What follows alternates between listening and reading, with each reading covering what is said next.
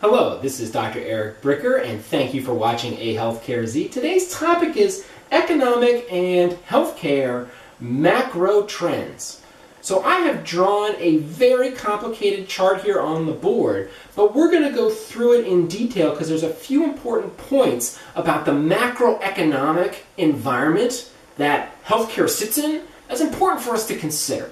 Okay, so we have percentages here on the y-axis. Those are percentage increases of various things.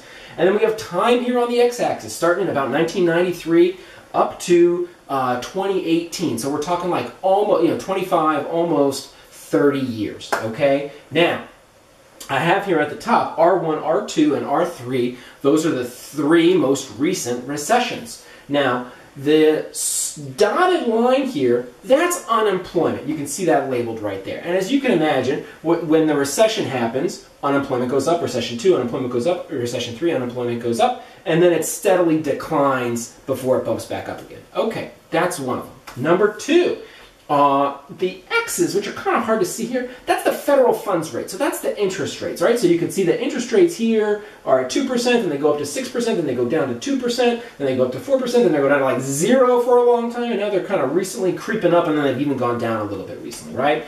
I think the big picture here on interest rates is you got to think back. Overall, interest rates used to be 18%. People probably remember that back in the 70s and 80s. It used to be 18%. So overall, yes, interest rates have been bumping around, but overall they're much lower. And people could think of that in terms of like the short-term and the long-term debt cycle. So each one of these things is kind of the short-term debt cycle, but the fact that interest rates have come down so much over a long period of time, that's kind of a long-term debt cycle.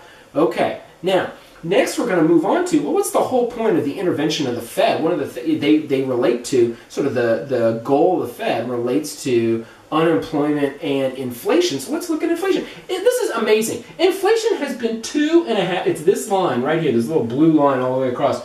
It has been 2.5% almost every year for the past 25 to 30 years. It's unbelievably stable. I mean, in terms of the goal of like stabilizing inflation, it is unreal. I mean, it even dropped to 0 a couple times in 2009 and in 2015. But inflation has been incredibly low. Now, interestingly, the black line right above it is wage growth, and real wages have grown about 1 percentage point above inflation almost every year, and I'll leave a link to that in the show notes. But basically, wage growth is at 3.5%, 1 percentage point a year above inflation. So you can think of like everybody in America on average getting about a 1% raise every year. Now you could say that's a lot or a little, I personally think that's kind of a little, but that's where we stand in terms of wage growth. And then, of course, we're here talking about healthcare, and so you can see that the black line is healthcare cost inflation. And so you can see in the 90s, I made a previous video about this, in the 90s healthcare cost inflation was very low because of HMOs, and then when the economy heated up with the dot-com bubble, then healthcare cost inflation went way up, and then it came down to about 6%, and then with the introduction of CDHPs, it went even lower to about 4 to 5%.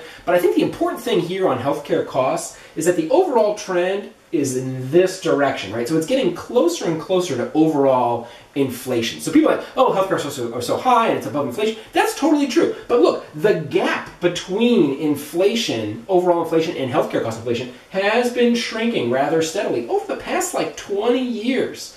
All right, so that, so basically if you took this, now this chart is a mess on purpose because it's very easy for us to get caught up in all the numbers on a daily, weekly, monthly, or even yearly basis, right? So in general, unemployment's between 3 and 10%. In general, the federal funds rate is between 0 and 6%. In general, inflation is about 2.5%. In general, wage growth is about 3.5%.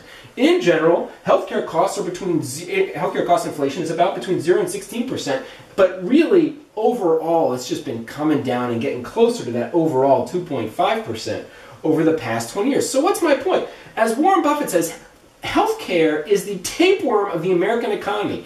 So be it. That's true, right? The healthcare cost inflation is always above the overall national inflation, right? But it's getting closer to that overall inflation level, right? So the point is that the tapeworm is shrinking. The tapeworm is shrinking. So when people get disheartened about healthcare costs and they, chicken little skies falling stuff, just know that in general, listen, the healthcare cost inflation rate, it is going down. Now, It goes down for some organizations faster than others. Like, so, John Torrance with Serigraph, it came down to 0, and it's been 0 for a long time. The state of Montana, it came down to like negative, okay? So individual employers and individual agents have been able to dramatically lower healthcare much faster than others, and other people have been hanging up higher. But in general, it has been coming down. And I think the point here that I want to make is one of my favorite quotes is from Thomas Edison, where he says, look, opportunity is missed most because it is dressed in overalls and looks like work, right? So the opportunity to lower healthcare costs, like, I don't think there's any sort of, look, it's kind of like marching on, right? Like, there's no silver bullet. Like, there's no, like, magic, way to snap your fingers. It takes, like, small incremental changes day by day, week by week, year by year. And what's that called? That's called a lot of hard work. So in my opinion, Americans are good at working hard, right? That's kind of what we do. And so over time, we've applied that hard work to have it come down. It's just a question of, by organization and by year and by priority for the organization, really, how much work are you willing to do? And so, like, people ask me, how would you, solve healthcare, decrease healthcare costs, I think, it just takes a lot of work. And really the point is that, are you willing to do it? In my opinion, that's really the ultimate question. Are you willing to do the work? And if you are, then you can solve it. But if you aren't, so be it. Just accept that and just know that your healthcare costs are going to be higher. So that's my message today. It's really a matter of if you want to roll up your sleeves or not. And that's my point for today. Thank you for watching AHealthcareZ.